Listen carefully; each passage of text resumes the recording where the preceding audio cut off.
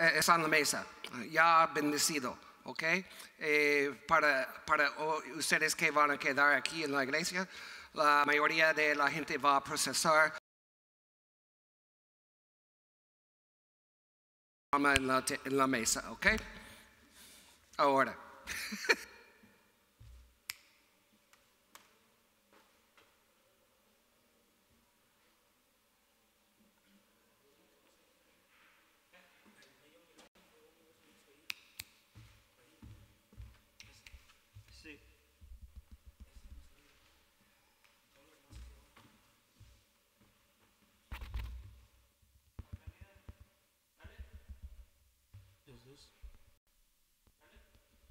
Dos textos. Nada.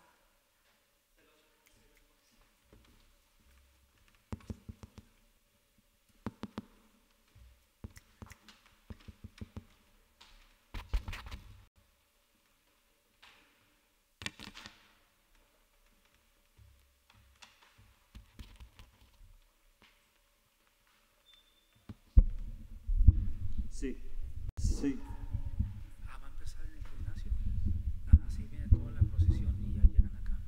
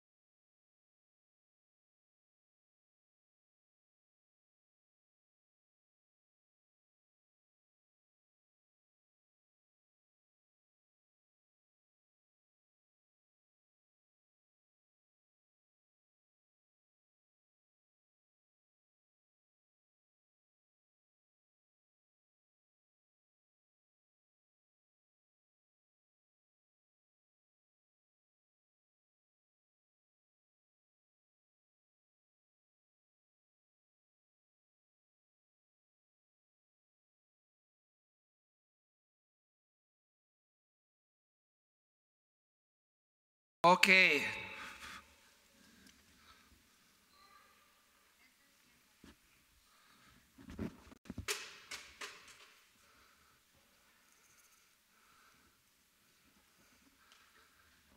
Momentito.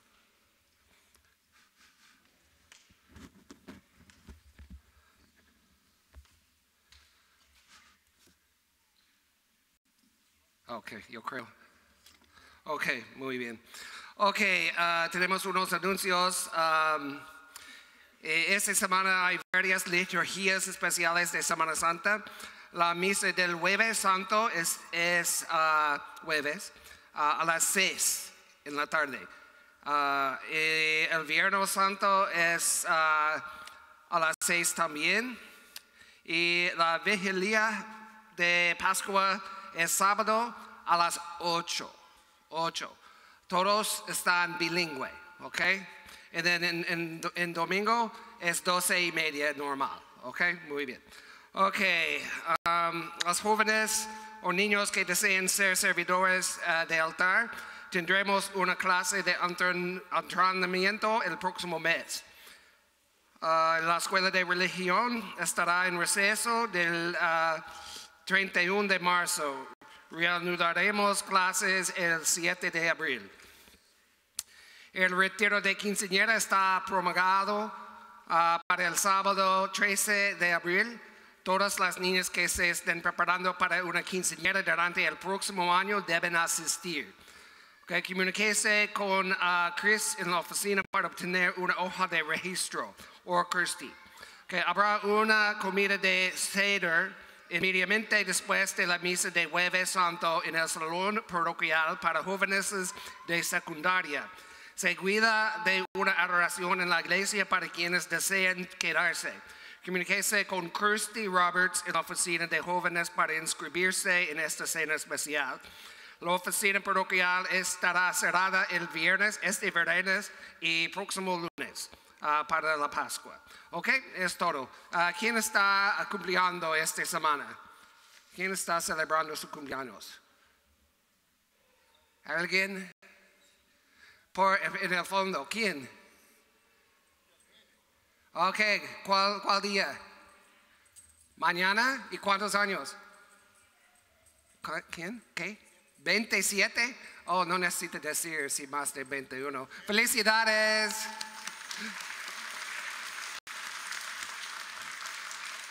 ¿Cuál día? Hoy, felicidades.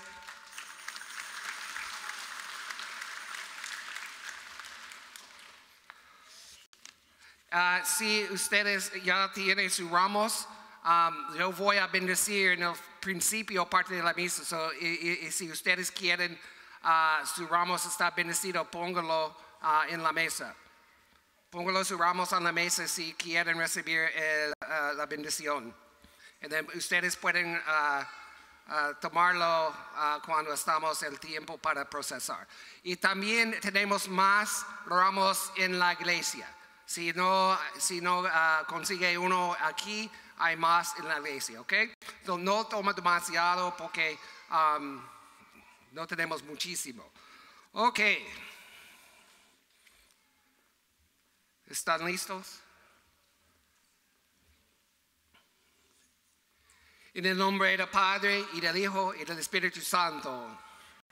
Queridos hermanos y hermanas, después de habernos preparado desde el principio de la Cuaresma con nuestra penitencia y nuestras obras de caridad, hoy nos reunimos para iniciar, unido con toda la Iglesia, la celebración anual de los misterios de la pasión y resurrección de nuestro Señor Jesucristo. Misterios que empezaron con la entrada de Jesús en Jerusalén. Acompáñenos con fe y devoción a nuestro Salvador en su entrada triunfa a la ciudad santa, para que, participando ahora de su cruz, podamos participar un día de su gloriosa resurrección y de su vida. Oremos.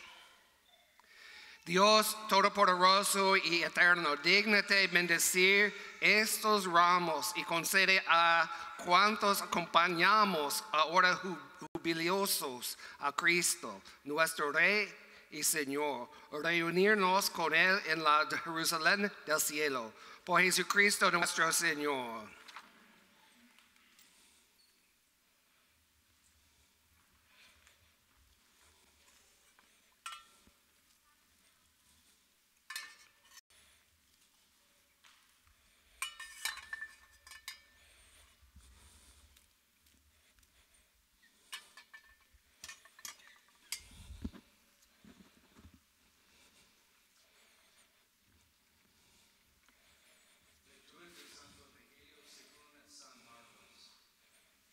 Gloria a ti, Señor Jesús.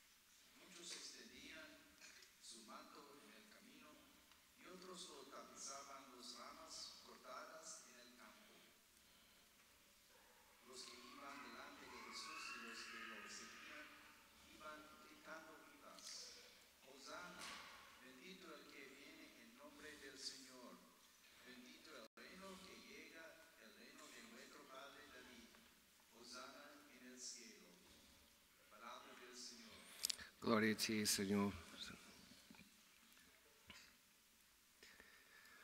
Este día, recordemos el día que Jesús caminó a Jerusalén. Entonces, los líderes de Israel quisieron un hombre como el rey David. Ellos quisieron que Jesús va a libertar a la gente de romanos. Entonces, para nosotros, necesitamos pensar cómo tipo de Cristo queremos en su vida.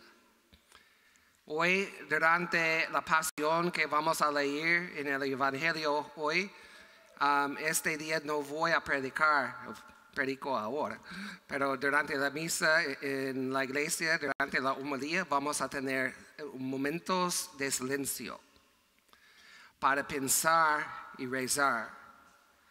Entonces, después de la pasión, durante el silencio, pide a Dios para ayudarte a saber dónde en su vida estamos como las personas en el Evangelio hoy.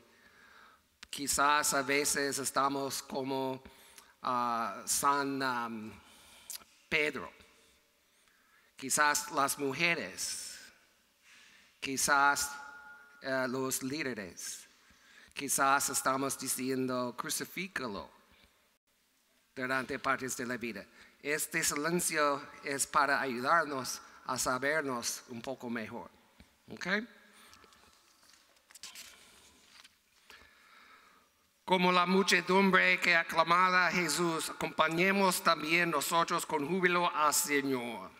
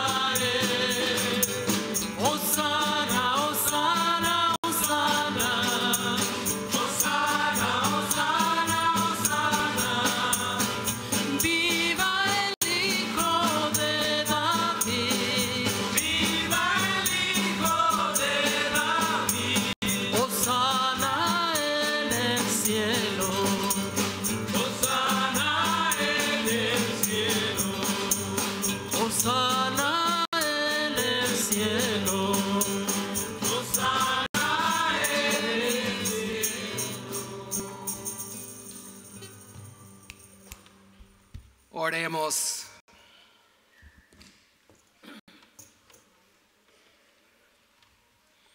Dios Todopoderoso y Eterno, que quisiste que nuestro Salvador se hiciera hombre y padeciera en la cruz para dar al género humano ejemplo de humildad, concédenos benigno seguir las enseñanzas de su pasión y que merezcamos participar de su gloriosa resurrección.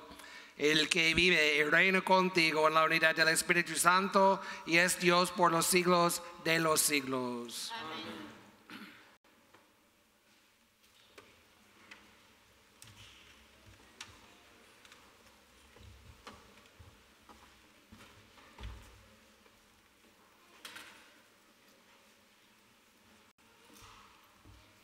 Lectura del libro del profeta Isaías. En aquel entonces dijo Isaías: el Señor me ha dado una lengua experta para que pueda confortar al abatido con palabras de aliento. Mañana tras mañana el Señor despierta mi oído para que escuche yo como discípulo. El Señor Dios me ha hecho oír sus palabras y yo no he opuesto resistencia, ni me he echado para atrás. Ofrecí la espalda a los que me golpeaban, la mejilla a los que me tiraban de la barba. No aparté mi rostro de los insultos y salivazos. Pero el Señor me ayuda. Por eso no quedaré confundido. Por eso endurecí mi rostro como roca. Y sé que no quedaré avergonzado. Palabra de Dios. Te alabamos, Señor.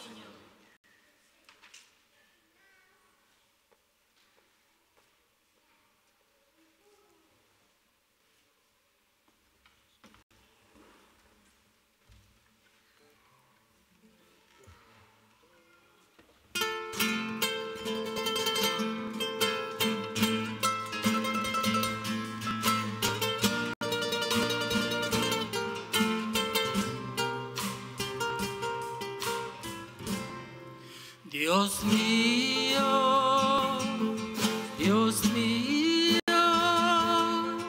¿por qué me has abandonado? Dios mío,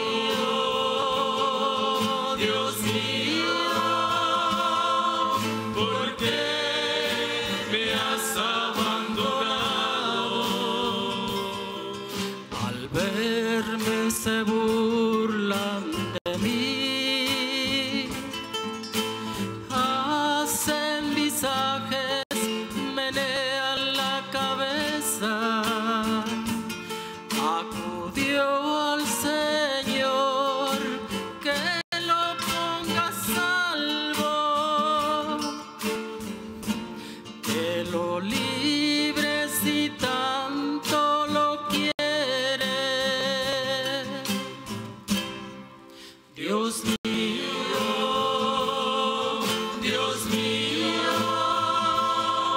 ¿por qué me has abandonado? Dios mío,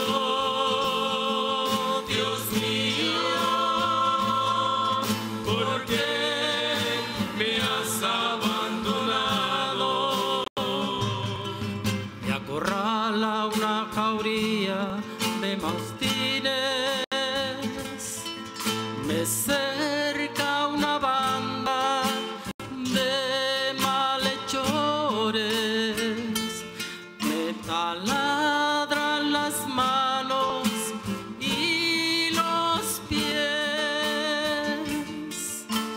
Puedo contar mis huesos. Dios mío,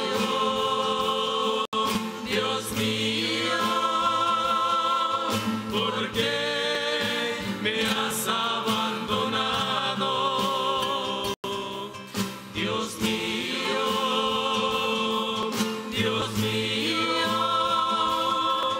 ¿por qué me has abandonado? Se reparte mi ropa,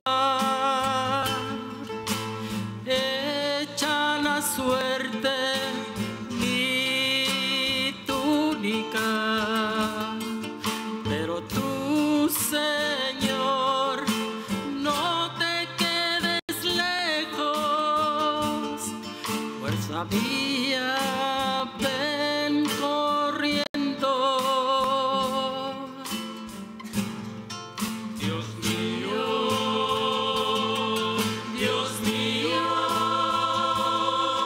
¿por qué me has abandonado? Dios mío,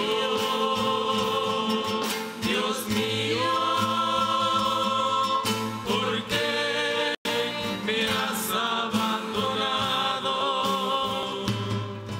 Contaré fama a mis hermanos.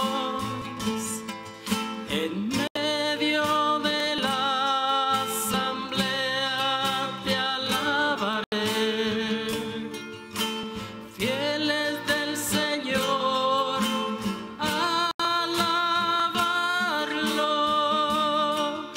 Linaje de Jacob, glorificarlo. Temerle, linaje de Israel. Dios mío,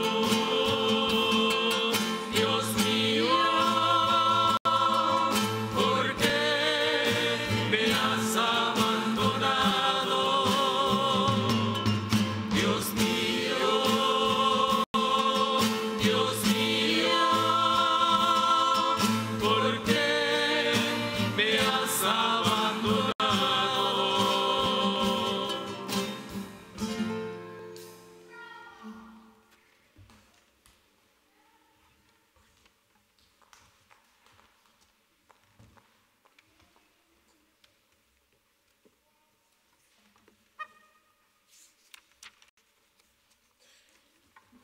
Lectura de la carta del apóstol San Pablo a los Filipenses.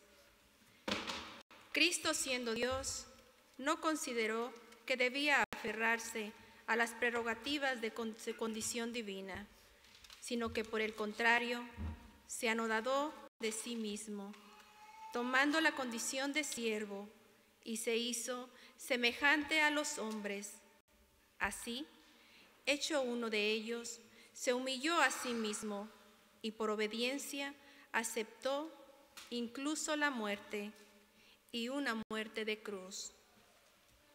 Por eso, Dios lo exaltó sobre todas las cosas, y le otorgó el nombre que está sobre todo nombre, para que, al nombre de Jesús, todos doblen la rodilla, en el cielo, en la tierra y en los abismos, y todos reconozcan públicamente que Jesucristo es el Señor, para gloria de Dios Padre.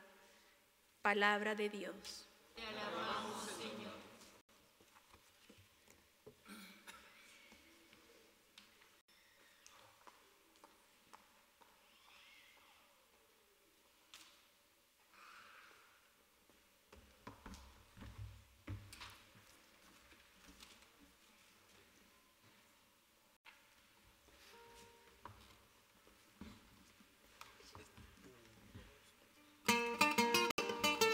Honor y gloria a ti, honor y gloria a ti, honor y gloria a ti, Señor Jesús.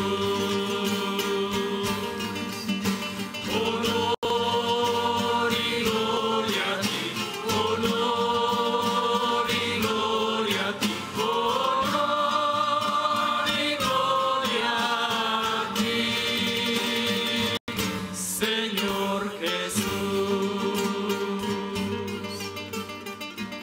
Cristo por nosotros se hizo obediente hasta la muerte, y muerte en una cruz. Por eso Dios le concedió el nombre sobre todo nombre. Honor y gloria a ti, honor y gloria a ti, honor y gloria a ti, Señor Jesús.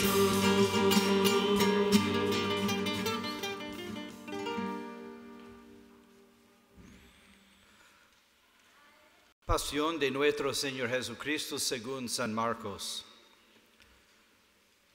Faltaban 2 días para la fiesta de Pascua y de los panes ácimos. Los sumos sacerdotes y los escribas andaban buscando una manera de apresar a Jesús a traición y darle muerte, pero decían: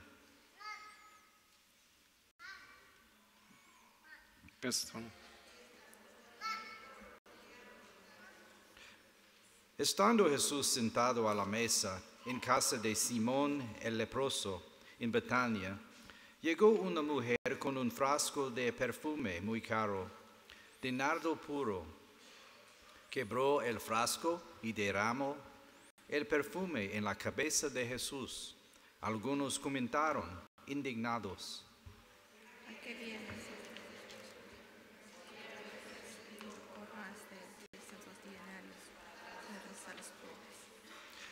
Y criticaban a la mujer, pero Jesús replicó: Déjenla, ¿por qué la molestan? Lo que ha hecho conmigo está bien, porque los pobres lo tienen siempre con ustedes y pueden socorrerlos cuando quieren, pero a mí no me tendrán siempre.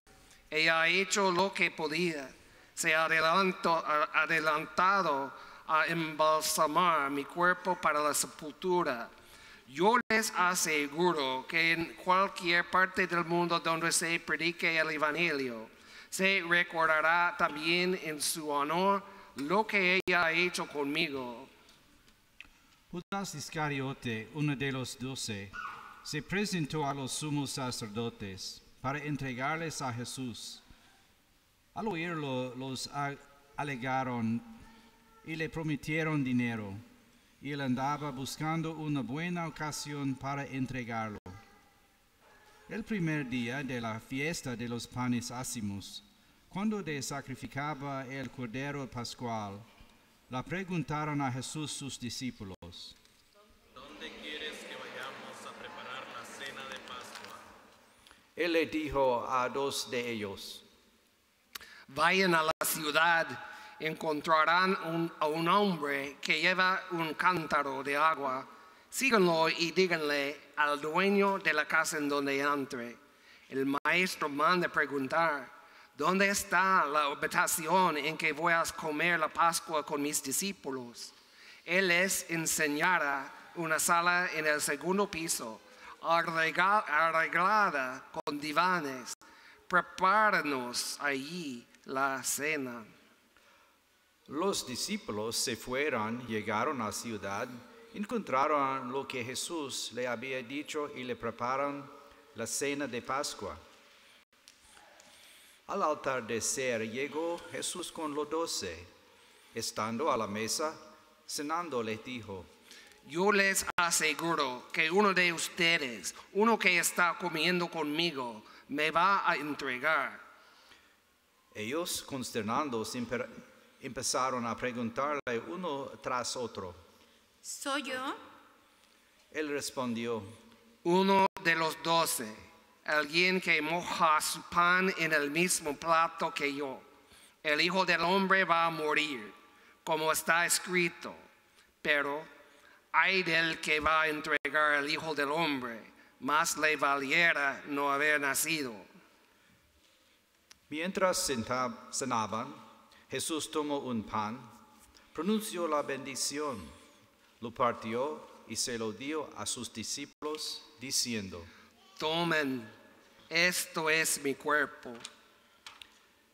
Y tomando en sus manos una copa de vino, pronunció la acción de gracias, se le dio, todos bebieron y les dijo: Esta es mi sangre, sangre de la alianza que se derrama por todos.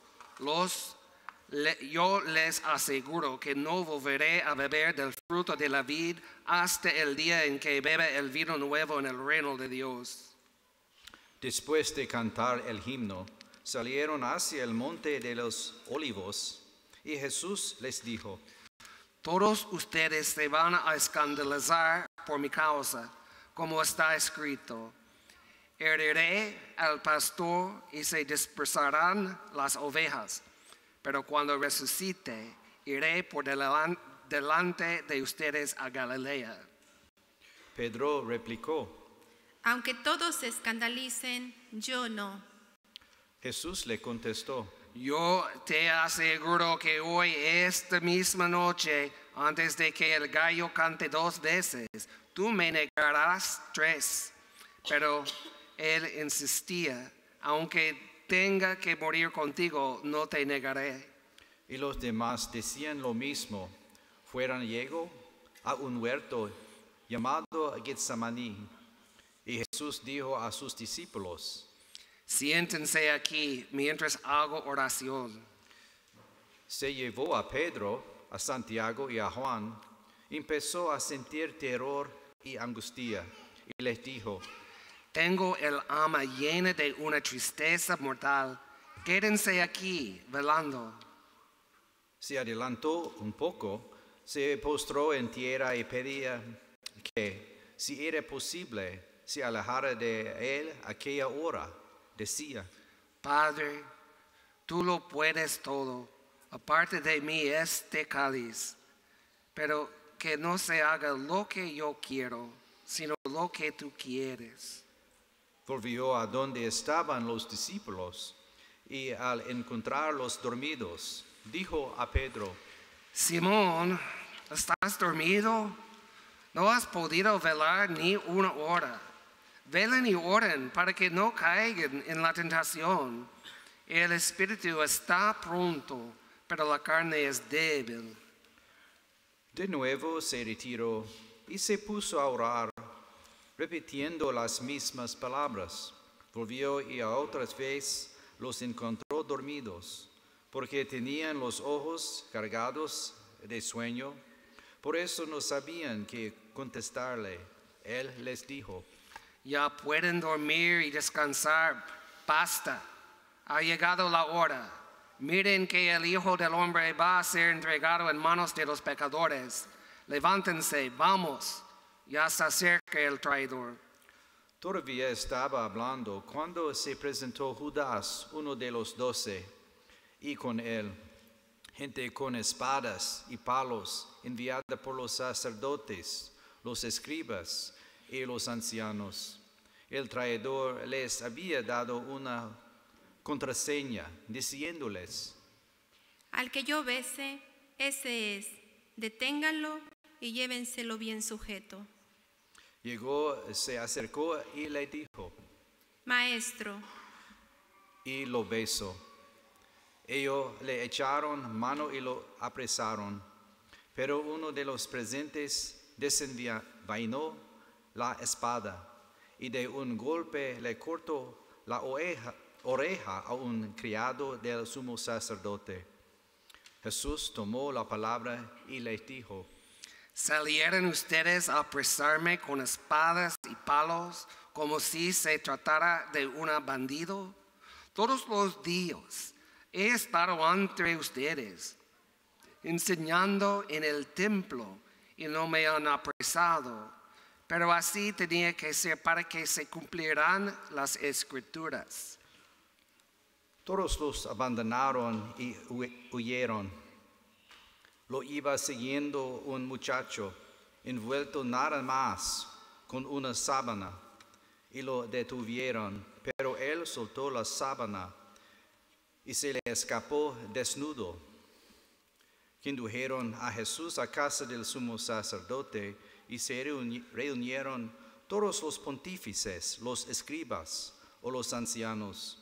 Pedro lo fue siguiendo de lejos hasta el interior del patio del sumo sacerdote y se sentó con los criados cerca de la lumbre para calentarse. Los sumos sacerdotes y el Sanedrín en pleno buscaban una acusación contra Jesús para condenarlo a muerte y no lo encontraban. Pues aunque muchos presentaban falsas acusaciones contra él, los testimonios no concordaban. Hubo unos que se pusieron de pie y dijeron: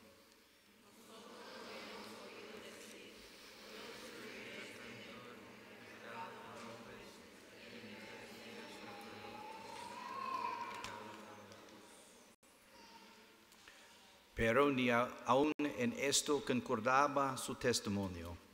Entonces el sumo sacerdote se puso de pie y le preguntó a Jesús: ¿No tienes nada que responder a todas esas acusaciones?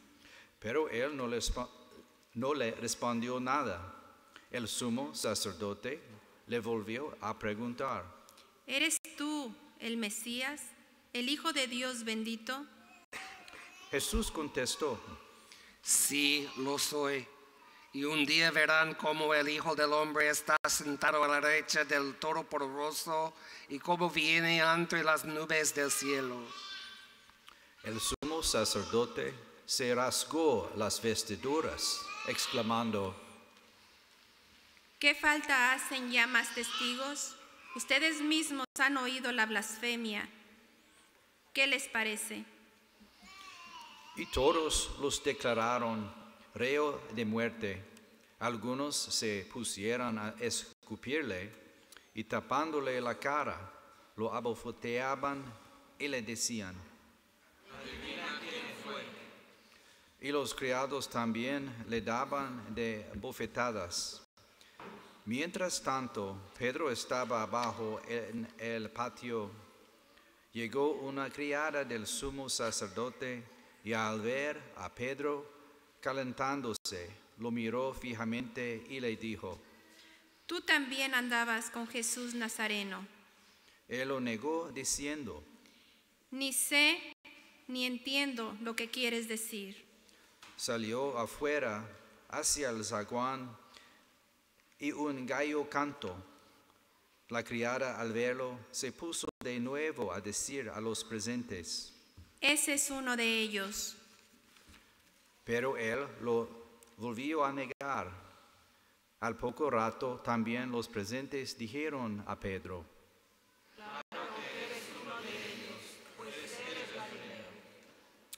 Pero él se puso a echar maldiciones y a jurar: No conozco a ese hombre del que hablan. Enseguida cantó el gallo por segunda vez.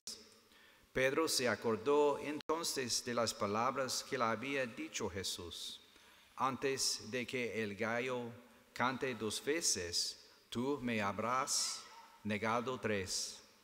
Y rompió a llorar. Luego que amaneció, se reunieron los sumos sacerdotes con los ancianos, los escribas y el Sanedrín en pleno para deliberar. Ataron a Jesús, se lo llevaron y lo integran a Pilato. Este le preguntó: ¿Eres tú el rey de los judíos? Él respondió: Sí, lo soy. Los sumos sacerdotes lo acusaban de muchas cosas. Pilato le preguntó de nuevo: ¿No contestas nada? Mira de cuántas cosas te acusan. Jesús ya no le contestó nada, de modo que Pilato estaba muy extrañado. Durante la fiesta de Pascua, Pilato solía soltarles el preso que ellos pidieran. Estaba entonces en la cárcel un tal Barrabás, con los revoltosos que habían cometido un homicidio en un motín. Vino la gente y empezó a pedir el indulto de costumbre. Pilato les dijo: ¿Quieren que les suelte al rey de los judíos? Porque sabía que los sumos sacerdotes se lo habían entregado por envidia. Pero los sumos sacerdotes incitaron a la gente para que pidieran la libertad de Barrabás. Pilato les volvió a preguntar: ¿Y qué voy a hacer con el que llaman rey de los judíos? Ellos gritaron: ¡Crucifícalo! Pilato les dijo: Pues, ¿qué mal ha hecho? Ellos gritaron más fuerte: ¡Crucifícalo! Pilato, queriendo dar gusto a la multitud, les soltó a Barrabás y a Jesús. Después de mandarlo azotar, lo entregó para que lo crucificaran. Los soldados se los llevaron al interior del palacio, al pretorio, y reunieron a todo el batallón. Lo vistieron con un manto de color púrpura. Le pusieron una corona de espinas que habían trenzado y comenzaron a burlarse de él. dirigiéndole este saludo. ¡Viva el Rey de los judíos! Le golpeaban la cabeza con una caña, le escupían y, doblando las rodillas, se postraban ante él. Terminadas las burlas, le quitaron aquel manto de color púrpura, le pusieron su ropa y lo sacaron para crucificarlo. Entonces forzan a cargar la cruz a un individuo que pasaba por allí de regreso del campo, Simón de Cirene, padre de Alejandro y de Rufo, y llevaron a Jesús al Golgota, que quiere decir lugar de la calavera. Le ofrecieron vino con mirra, pero él no lo aceptó. Lo crucificaron y se repartieron sus ropas, echando suertes para ver qué le tocaba a cada uno. Era media mañana cuando lo crucificaron. En el letrero de la acusación estaba escrito: el Rey de los Judíos. Crucificaron con él a dos bandidos, uno a su derecha y otro a su izquierda. Así se cumplió la escritura que dice: fue contado entre los malhechores. Los que pasaban por ahí lo injuriaban, meneando la cabeza y gritándole: Anda, tú que destruyas el templo y lo construyas en 3 días, sálvate a ti mismo y baja la cruz. Los sumos sacerdotes se burlaban también de él y le decían: Ha salvado a otros, pero a sí mismo no se puede salvar. Que el Mesías, el Rey de Israel, baje ahora de la cruz para que lo veamos y creamos. Hasta los que estaban crucificados con él también lo insultaban. Al llegar el mediodía, toda aquella tierra se quedó en tinieblas hasta las 3 de la tarde. Y a las 3 Jesús gritó con voz potente: Eloi, Eloi, lema sabachthani. que significa: Dios mío, ¿por qué me has abandonado? Algunos de los presentes al oírlo decían: uno corrió a empapar una esponja en vinagre, la sujetó a un corizo y se la acercó para que bebiera, diciendo: Vamos a ver si viene Elías a bajarlo. Pero Jesús, dando un fuerte grito, expiró.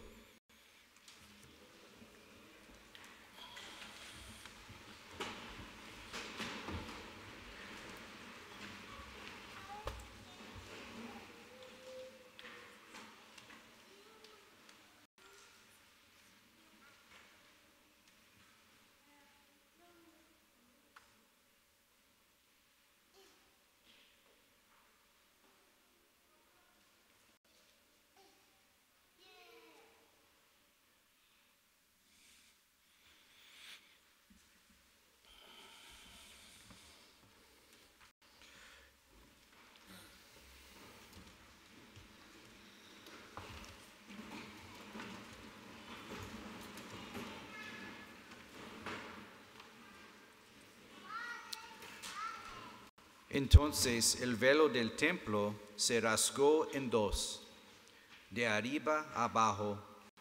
El oficial romano que estaba frente a Jesús, al ver cómo había expirado, dijo: De veras, este hombre era hijo de Dios.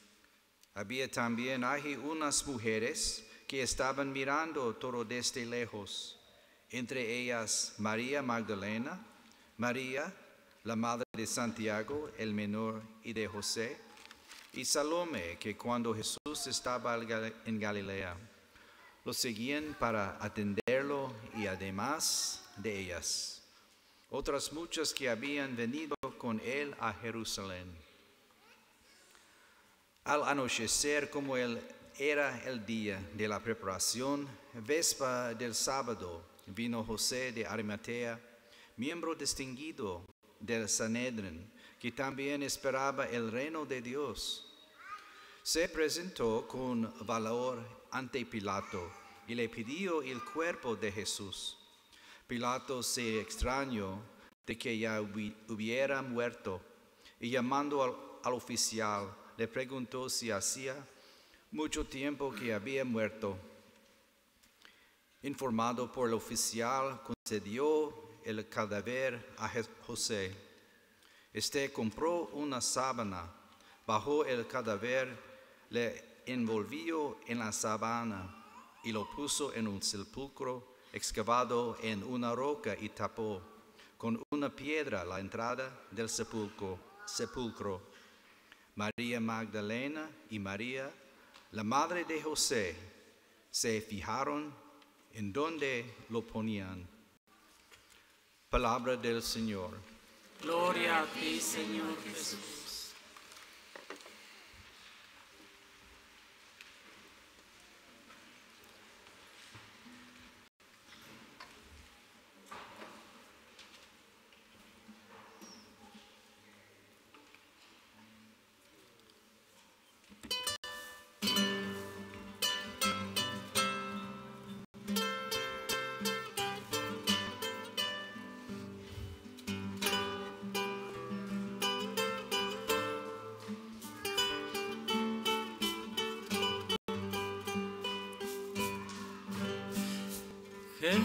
Jesús, recuérdame cuando llegues a tu reino.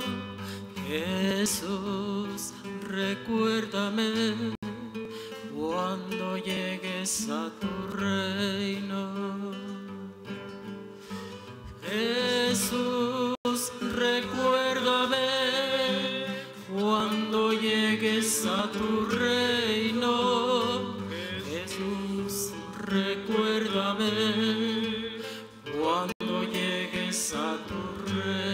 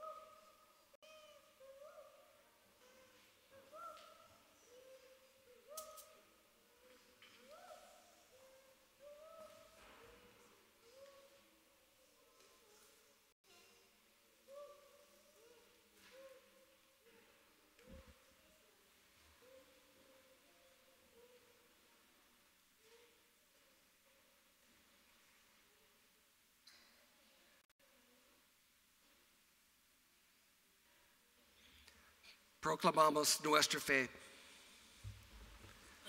Creo en el solo Dios, Padre Todopoderoso, Creador del cielo y de la tierra, de todo lo visible y lo invisible. Creo en un solo Señor Jesucristo, Hijo único de Dios, nacido del Padre antes de todos los siglos, Dios de Dios, luz de luz, Dios verdadero de Dios verdadero, engendrado, no creado, de la misma naturaleza del Padre, por quien todo fue hecho, que por nosotros los hombres y por nuestra salvación bajó del cielo, y por obra del Espíritu Santo se encargó de María la Virgen y se hizo hombre, y por nuestra causa fue crucificado en tiempo de Poncio Pilato, padeció y fue sepultado, resucitó al tercer día según las Escrituras, subió al cielo y está sentado a la derecha del Padre, y de nuevo vendrá con gloria para juzgar a vivos y muertos, y su reino no tendrá fin. Creo en el Espíritu Santo, Señor y dador de vida, que procede del Padre y del Hijo, que con el Padre y el Hijo recibe una misma adoración y gloria, y que habló por los profetas. Creo en la Iglesia, que es una santa, católica y apostólica. Confieso que hay un solo bautismo para el perdón de los pecados. Espero la resurrección de los muertos y la vida del mundo futuro. Amén. En la cruz, en Calvario, Jesús dio su vida por el perdón de los pecados. Confiando en su compasión y amor, llevemos nuestras necesidades ante el Señor. Por la Santa Iglesia de Dios, que predique la buena nueva de Jesucristo hasta los confines de la tierra con humildad y amor, roguemos al Señor. Te rogamos, Señor. Por las autoridades civiles, que abran los oídos y escuchen las voces que claman por alimento, dignidad y paz, roguemos al Señor. Te rogamos, Señor. Por todos aquellos que por sus sufrimientos comparten la pasión de Cristo, roguemos al Señor. Te rogamos, Señor. Por los elegidos que se preparan para las aguas del bautismo, por los que se unirán a la Iglesia en la Pascua, y por todos los que renueven su fe durante este tiempo santo, roguemos al Señor. Te rogamos, Señor. Por todos nosotros que busquemos emular la humildad de Cristo y proclamar el amor de Dios al mundo en palabras y hechos, roguemos al Señor. Te rogamos, Señor. Por los que han muerto, especialmente Marco Antonio Huerta, que compartan plenamente la exaltación de Cristo, roguemos al Señor. Dios de gran bondad, enviaste a tu Hijo Jesús para revelar tu amor por el mundo por medio de su vida, muerte y resurrección. Escucha nuestras oraciones para que, por la sangre de Cristo, podamos unirnos con toda la creación para cantar tus alabanzas. Te lo pedimos por Jesucristo nuestro Señor. Amén. Canto de ofertorio número 352.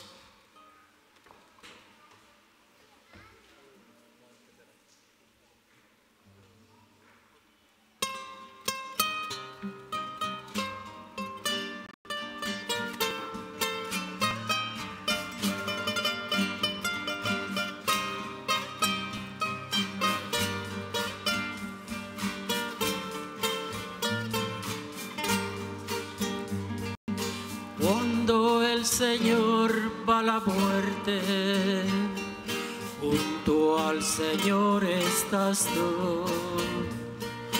Lloran tus ojos de madre, lloran mirando a la cruz. Pero tú, junto a la cruz, olvidas el dolor y nos das en tu mirar la fuerza del amor. Virgen que sufres y lloras, junto a la cruz tu dolor. Dime si ves a los hombres o solo ves al Señor. Pero tú, junto a la cruz, olvidas el dolor y nos das en tu mirar la fuerza del amor.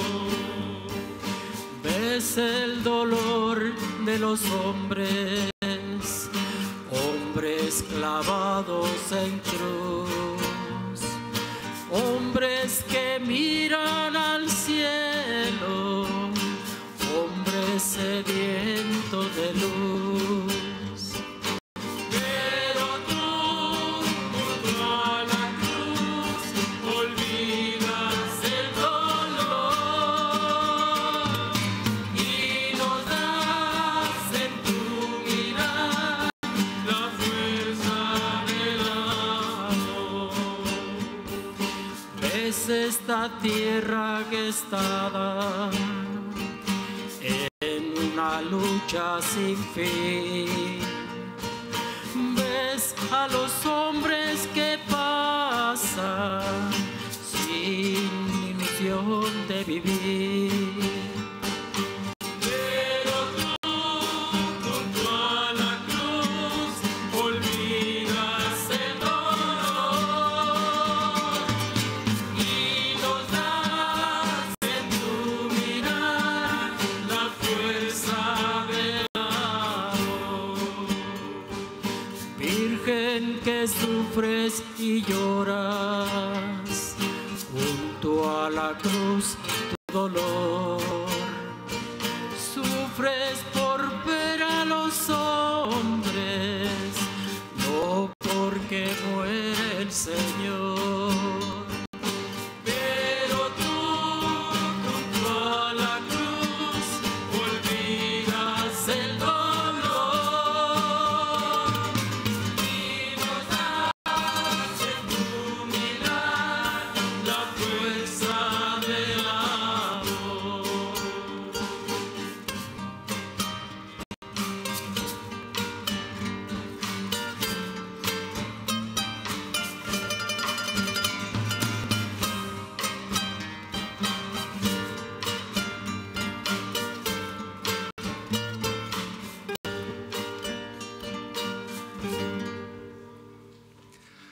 Orden, hermanos y hermanas, para que ese sacrificio mío y de ustedes sea agradable a Dios Padre Todopoderoso. Que el Señor reciba de tus manos este sacrificio para alabanza y gloria a su nombre, para nuestro bien y de toda su santa iglesia.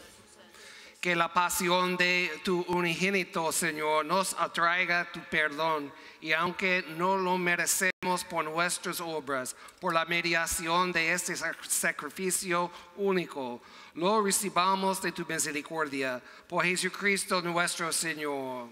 Amén. El Señor esté con ustedes. Levantemos el corazón. En verdad es justo y necesario, es nuestro deber y salvación darte gracias siempre en todo lugar, Señor Padre Santo, Dios Todopoderoso y Eterno por Cristo, Señor nuestro, el cual, siendo inocente, se dignó padecer por los pecadores y fue injustamente condenado por salvar a los culpables. Con su muerte borró nuestros delitos y resucitando conquistó nuestra justificación. Por eso te alabamos con todos los ángeles y te aclamamos con voces de júbilo cantando.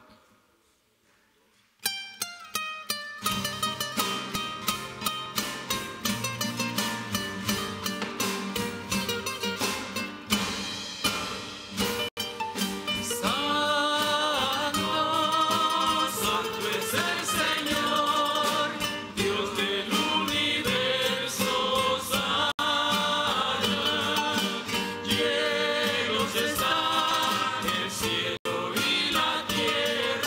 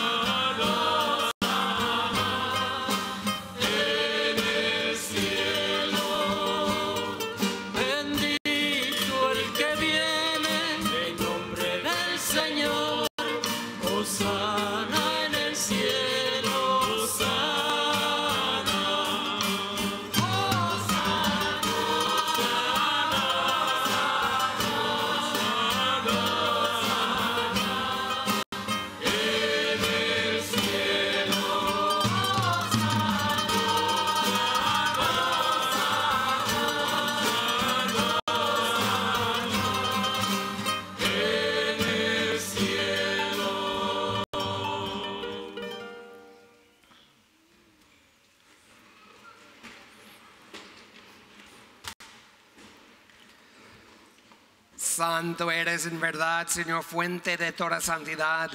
Por eso te pedimos que santifiques estos dones con la fusión de tu Espíritu, de manera que se conviertan para nosotros en el cuerpo y la sangre de Jesucristo, nuestro Señor, el cual, cuando iba a ser entregado a su pasión, voluntariamente aceptado, tomó pan, dándote gracias, lo partió y lo dio a sus discípulos, diciendo: tomen y coman todos de él, porque esto es mi cuerpo, que será entregado por ustedes.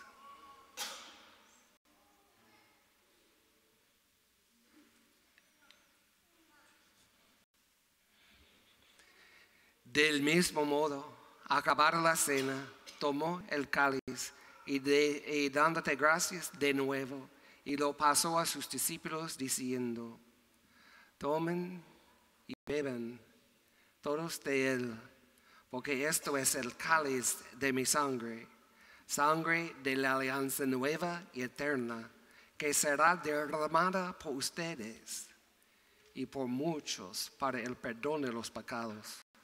Hagan esto en conmemoración mía.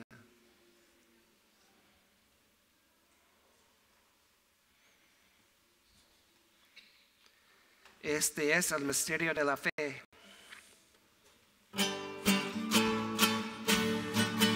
Anunciamos tu muerte, proclamamos tu resurrección. Ven, Señor Jesús, ven, Señor Jesús. Anunciamos tu muerte y proclamamos tu resurrección. Ven, Señor Jesús, ven, Señor Así pues, Padre, al celebrar ahora el memorial de la muerte y la resurrección de tu Hijo, te ofrecemos el pan de vida y el cáliz de salvación, y te damos gracias porque nos haces dignos de servirte en tu presencia. Te pedimos humildemente que el Espíritu Santo congregue en la unidad a cuantos participamos del cuerpo y la sangre de Cristo.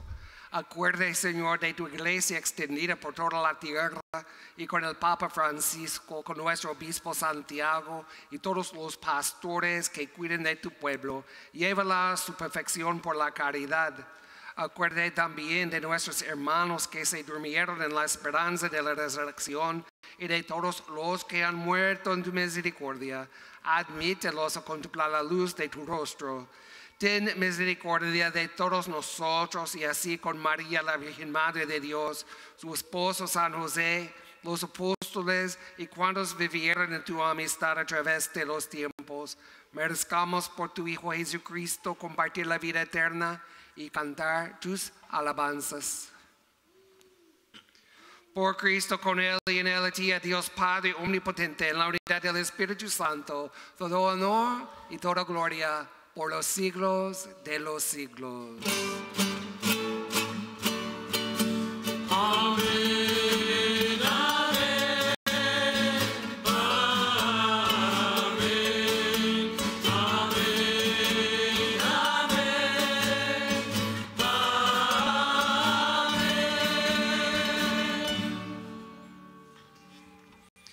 Fieles a la recomendación del Salvador y siguiendo su divina enseñanza, nos atrevemos a decir: Padre nuestro que estás en el cielo, santificado sea tu nombre. Venga a nosotros tu reino.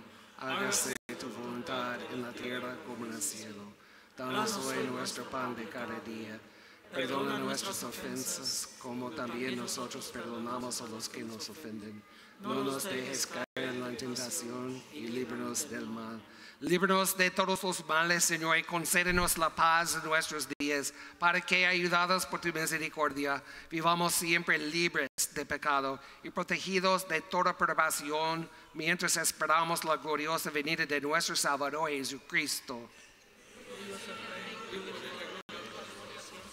Señor Jesucristo, que dijiste a tus apóstoles, la paz les dejo y mi paz les doy. No tengas en cuenta nuestros pecados, sino la fe de tu iglesia. Y conforme a tu palabra, concédele la paz y la unidad, tú que vives y reinas por los siglos de los siglos. Amén. La paz del Señor esté siempre con ustedes. Ofrezcamos un saludo de paz.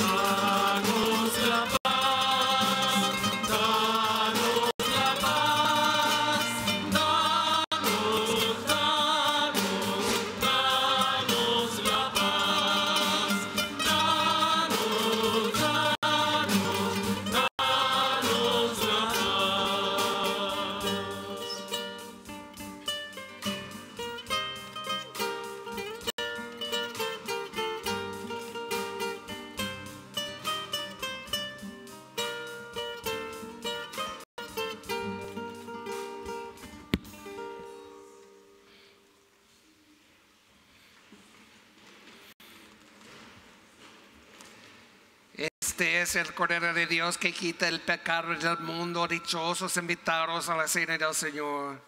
Señor, no soy digno de que entres en mi casa, pero una palabra tuya bastará para sanarme.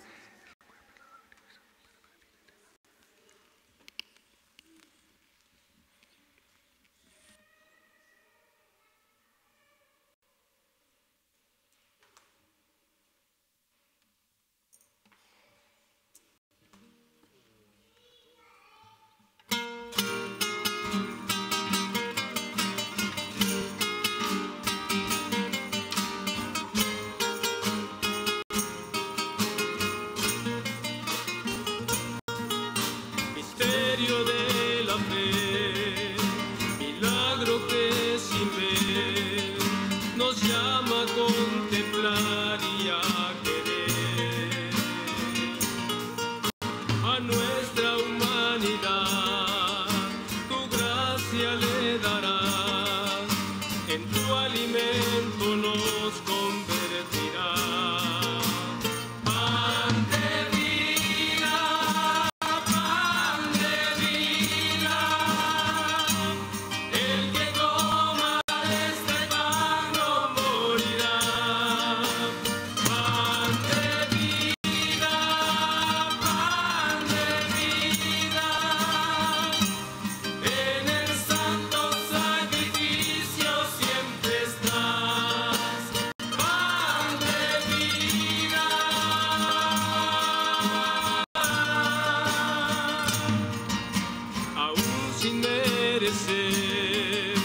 Venimos ante ti, buscamos de tu pan para vivir. Queremos renacer, transforma nuestro ser. Muriendo es que volvemos a nacer.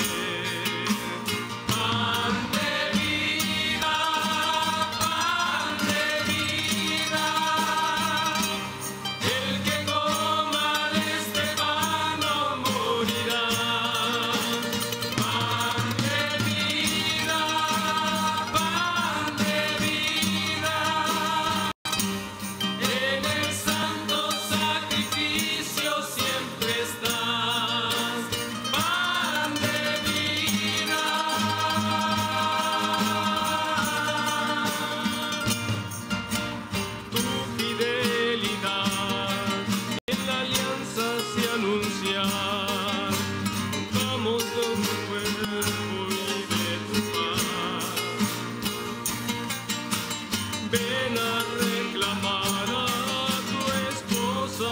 vez más. Lo que Dios unió, nadie separará. Pan de vida, pan de vida. El que coma de este pan no morirá. Pan de vida, pan de vida. En el santo sacrificio siempre está. Pan de vida.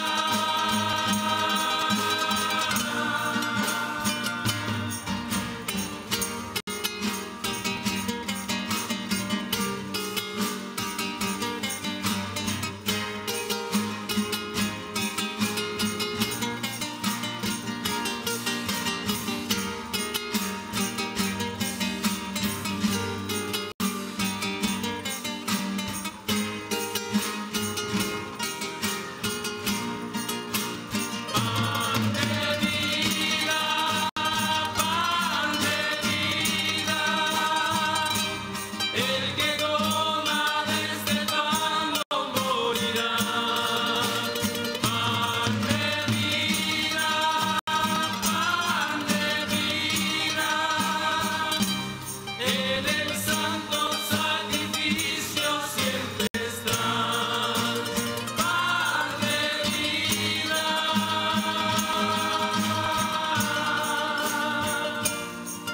Misterio de la fe, milagro que sin ver nos llama a contemplar y a querer a nuestra humanidad. Tu gracia le darás, en tu alimento nos convertirás. Pan de vida, pan de vida. El que coma de este pan no morirá. Pan de vida, pan de vida. En el santo sacrificio siempre está. Pan de vida.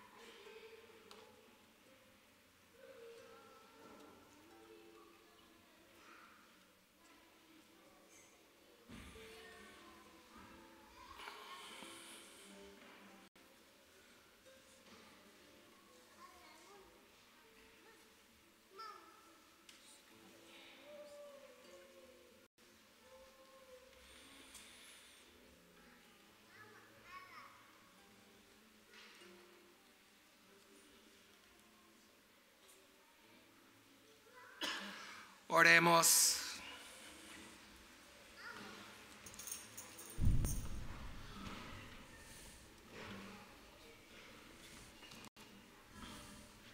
Tú que nos has alimentado con esta Eucaristía y por medio de la muerte de tu Hijo, nos das la esperanza de alcanzar lo que la fe nos promete. Concédenos, Señor, llegar por medio de su resurrección a la meta de nuestras esperanzas, por Jesucristo nuestro Señor. Amén. El Señor esté con ustedes. Inclina su cabeza. Dios y Padre nuestro, mira con bondad esta familia tuya, por la cual nuestro Señor Jesucristo no dudó en entregarse a sus verdugos y padecer el tormento de la cruz. Por Jesucristo nuestro Señor. Amén. Que la bendición de Dios Todopoderoso, Padre, Hijo, el Espíritu Santo, desciende sobre ustedes. Vamos en paz. Canto de salida 320.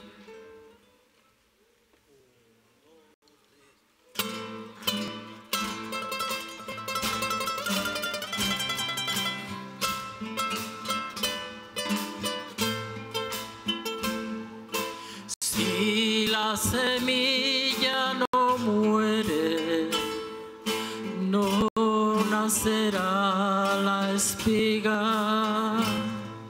Si no aceptamos la cruz, ¿cómo alcanzar la vida?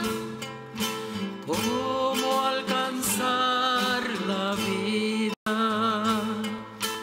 Por la cruz a la luz, fuente de amor y vida. Por la cruz a la luz, fuente de amor y vida. No simboliza la muerte, es signo de victoria, porque abrazando a la cruz